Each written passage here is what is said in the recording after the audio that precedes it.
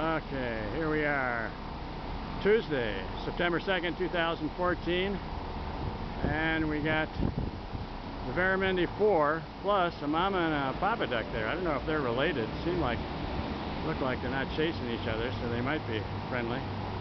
And I haven't seen these guys in a while. I don't know when the last time I took a video, but they were hatched around the 17th of July.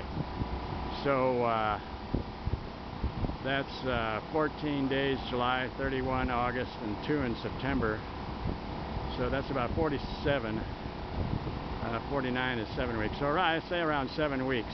And they're small. They're very small. They should be almost as big as that female there, which without the feathers. Now she's fledged. She can fly, but they're a little bit smaller than that size. But they should be almost looking like a full-fledged duck, but they're not. They look like they're 3 or 4 weeks old, and they're just not growing. These Muscovy-Mallard mix, and there's one in there that's camouflage, so it is a Muscovy-Mallard mix. Just are not growing this year for whatever reason, not eating the algae or whatever.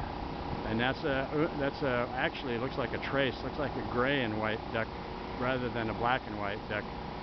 And it was black and white before when I saw it under Veramendi or whatever, when they were sitting up there. I think the first time I saw them was the 24th, going up the northern bend, and then and I guessed at that time they're about a week old, so that back before that would be the 17th. That's how I estimated that date. And then I've seen them since then on the 31st and whatever, and saw them a few times underneath where the Veramendi Gardens used to be, over there on Houston and Soledad, on the west side of the river, just south of the Houston Bridge. But they're there. I saw them earlier, and then I forgot my camera, so I had to go back, get the camera, and walk around, come down, and they're down below here. Here's where I used to live, in the Main Plaza Apartments up here.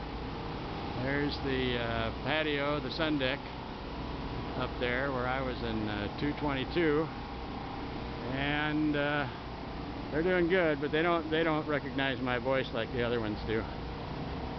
Since I haven't had much to do with them. So normally when they recognize me, they'll come over and come right over to me.